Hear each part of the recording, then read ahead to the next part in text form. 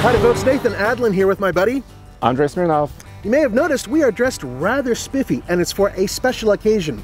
We are bringing you 3 mid-size luxury crossovers. Andre, tell them about them. That's right. We have the champion, the sales leader, the 2016 Lexus RX. The more affordable of the 3 is the Volvo XC60. And on the higher end for pricing is the 2016 Lincoln MKX. We're going to give you as much data as we can possibly squeeze out of these vehicles, and you will have the opportunity to decide which is best. Coming up right now.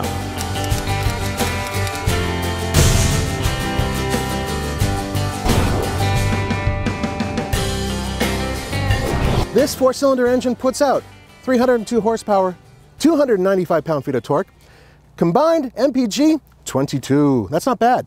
And it's hooked up to an 8-speed automatic transmission feeding all 4 wheels. This engine has a supercharger and a turbocharger. There's virtually no lag. There's a lot of power. Up at high elevation, it just goes. That's partially due to the fact that the supercharger kicks in and then the turbocharger kicks in. Here we go. 3, 2, 1, go. Really likes to get up and run.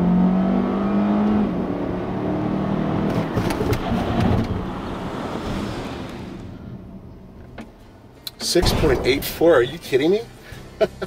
That's fantastic.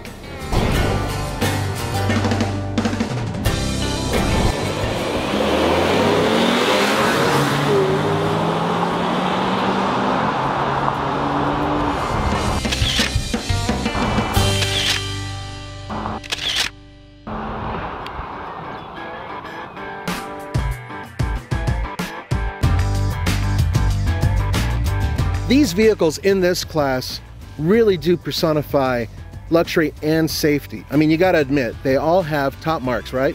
Absolutely. Safety is very important in this segment. So how do we measure safety TFL style? You know, one way to do it is to take them on the track and perform a braking test, a 60 to 0, and see which one stops the best. That's a really good idea. I'm in the 2016 Lexus RX, the sales leader in the luxury crossover, and I'm doing a 60 to 0 braking test. I'm gonna do it the same way in each car, get up to 60 miles an hour, and then slam on the brakes as hard as I can, and we're gonna see the stopping distance compared to each vehicle. All right, I'm gonna get up to 60, make sure I'm going 60 at the cones, and slam on the brakes. Whew. I felt anti-lock brakes kick in, and I think I did pretty well, but I need to do the Volvo and the Lincoln now to find out the difference. Now I'm behind the wheel of the 2016 Volvo XC60 T6. I'm going to perform the same braking test, get up to 60 miles an hour, and then slam on the brakes and see how she does, if it can actually beat the Lexus.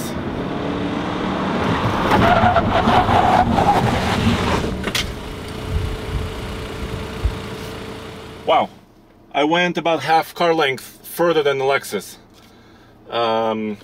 Interesting. So Lexus did better. I wonder how the Lincoln is gonna do. I'm gonna try the same test. I'm gonna see if it can beat the Volvo and the Lexus. So let me see. 60. Brake. Ah. Whoa.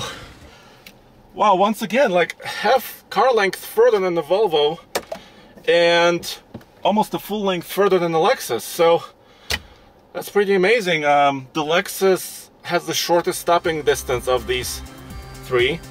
Wow, the Lexus has pretty good brakes.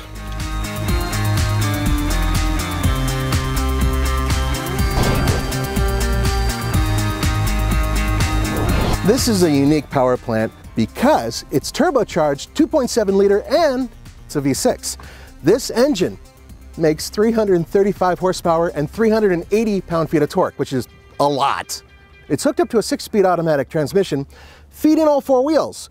Now, despite the fact it's basically the same size as the other ones, it gets a combined 19 mpg, which isn't quite as good as the other ones. All right, 2,500 RPM. Whoa. And these EcoBoosts. That's the 2.7 liter. 7.64.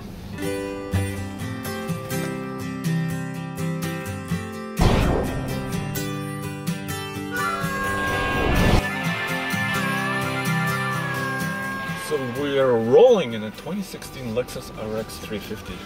With the F Sport package. That's very important. And we're gonna show you the sound level. And we have a new sound measuring device that shows us the maximum. And we need to be going the speed limit. Cruise Cruise control? Yep. Let's measure the sound. 67.5.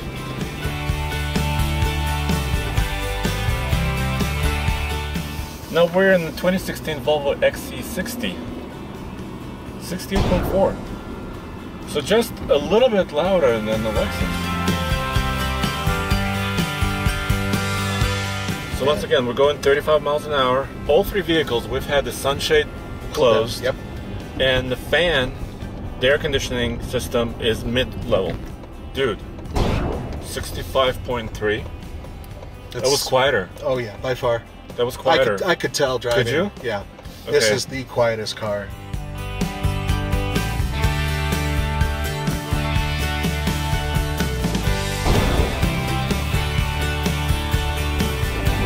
Behold, 295 horsepower, 267 pound-feet of torque.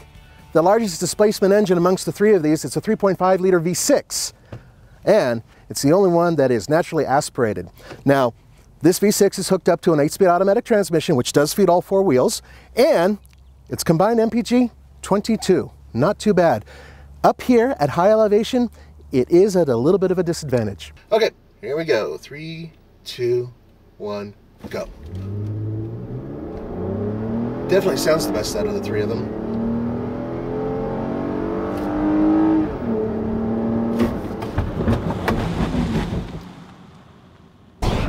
.15.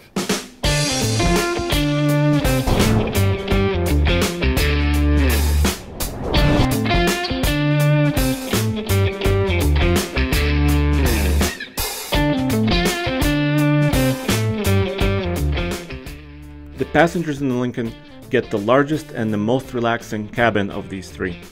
The front seats feel more like a comfortable chair in your living room. The 39.6 inches of rear legroom is the biggest among these three. Despite having transmission control buttons, which are not easy to get used to, the MKX interior is a luxurious and quiet place to spend some time. The dash and the center-mounted tachometer in the RX 350 are sporty. The seats offer aggressive bolstering, but are still plenty comfortable. Fit and finish are top-notch. The 38 inches of rear legroom is more than the Volvo, but less than the Lincoln. The Volvo's interior design is starting to show its age. The infotainment screen is relatively small, and there is a multitude of tiny buttons on the center stack. The cabin is both elegant and comfortable. Volvo's back seat offers 36.4 inches of legroom, which is the smallest in this comparison. Still, the XC60 offers generous cargo space and utility with 67.4 cubic feet with the rear seats folded down.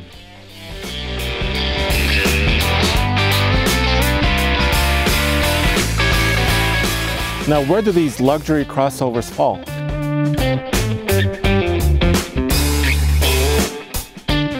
It's interesting. On paper, they're all very different. The Lincoln has the most interior volume. It has the most cargo volume. It is also one of the more luxurious in terms of interiors. We do know for a fact that the Lexus stops on a dime and it performs very well, and it is a proven value. And we also know that this XC60 built by Volvo is a rocket, and it's also the least expensive amongst the three. Absolutely, it's the most affordable and surprised me a lot at the track. What are we doing here with these economy cars? Guys, there's another mashup that's coming right around the corner, and we have the Ford Focus and the Nissan Sentra. They're going to go head to head, and that's coming really soon. That's right. But we need to rate the three luxury crossovers for fuel economy, right? That's right. So tell us which one won.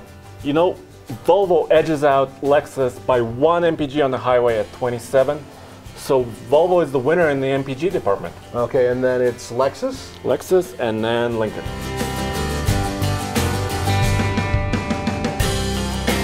Wait, that ties us, right? We're tied across the board. That's right, we're tied after all this testing. Okay, very good. So, we have to choose one. We have to choose a winner. Okay, so which one out of the three Volvo. would you... Absolutely. I'm going to choose the Volvo. I love that car. It is sporty. It's really quick. It gets the best mileage. It has a lot of utility, including those little seats that pop up for kids. It's cool looking, I think. It's my choice, absolutely. You know, I agree with a lot of what you're saying, but I would choose the Lexus RX. Why? Because I think it nails the luxury crossover in the midsize segment. It's comfortable, it's got more room on the interior, and I like the edgy design. And the F-Sport package is actually quite a bit of fun. Really? Okay, well, there you have it, folks. He chose the Lexus, I chose the Volvo. Thank you guys so much for joining us for the Fast Lane Car. This is Nathan Adlin. And Andrei Smirnov. Don't forget to go to tflcar.com for news, views, real-world reviews, and... Mega mashups. See ya.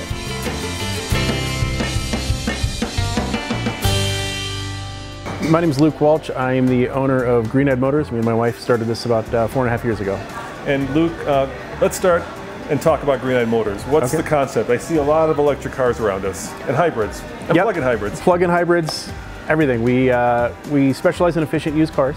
It's kind of what our motto is the greenest cars are used green cars. So we take advantage of the Colorado tax credit on used EVs, and so we ship them in from other states, cars that you can't even get in Colorado. Like the Fiat 500? Like the Fiat 500, and there's a 1% for every kilowatt hour battery pack off the purchase price, sent back to you from Colorado with a cap of $6,000. Now in a new car, the federal government gives you $7,500, but that's only on new cars. That's only on new, so those are all taken on all of our used cars, but you still get a pretty generous rebate on the used.